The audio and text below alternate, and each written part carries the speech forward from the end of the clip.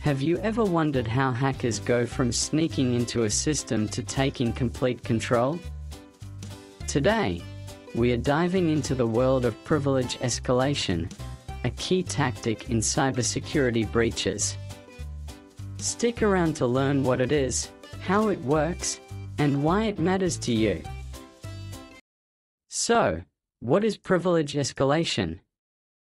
Imagine you're in a building.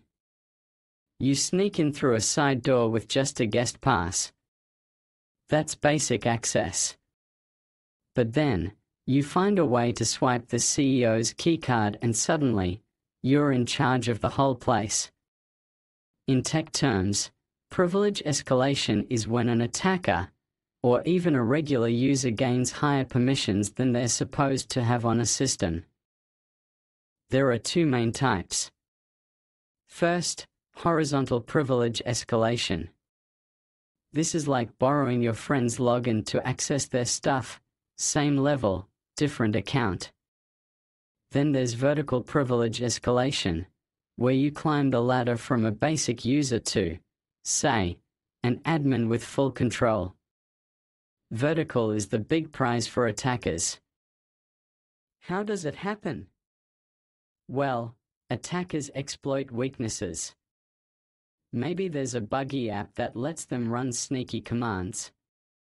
Or a misconfigured system leaves sensitive files wide open.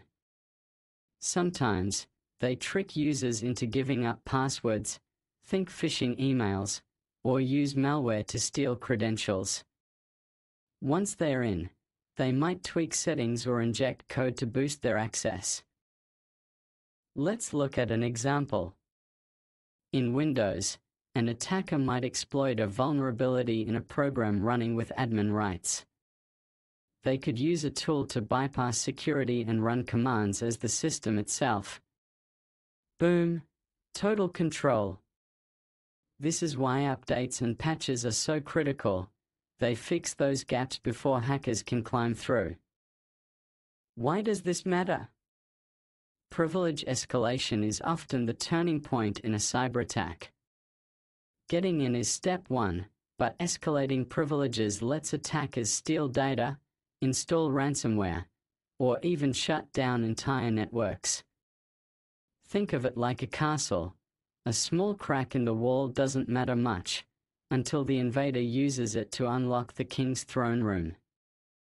So, how do we stop it? First, keep software updated. Those patches aren't optional. Second, use the principle of least privilege. Don't give users more access than they need. Third, monitor systems for weird behavior, like a random account trying to access admin tools. And finally, strong passwords and multi-factor authentication. They're your first line of defense. Privilege escalation might sound technical, but it's really about one thing: power. Attackers want it, and we need to protect it.